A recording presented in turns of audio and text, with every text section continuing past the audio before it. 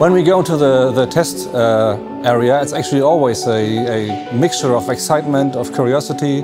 Of course, I'm a bit nervous and everything works, but basically it's this curiosity that drives an engineer. Today we are testing a new shape of zero-speed stabilizers. And a zero-speed stabilizer is a system that can stabilize the ship at rest. That means that there's no flow around the fin foil. The main purpose of a stabilizer is to make the vessel comfortable, to make the life on board comfortable for the crew and for the passengers. Vibration and alignment issues cause lots of downtime for the different vessels.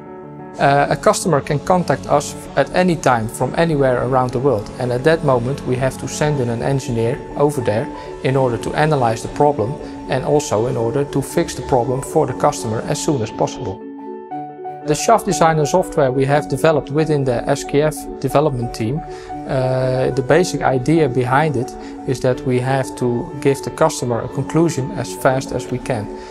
With existing software, this was not directly possible, so we decided to develop our own ShaftDesigner calculation program. I think one of the main keys of finding a solution for a difficult problem is to discuss it in a team. The knowledge of one person is always limited, and when you work together, you will have a bigger knowledge.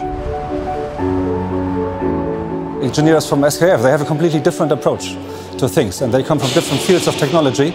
And I think this can bring some very new ideas and new approaches to BVI that we haven't thought about before.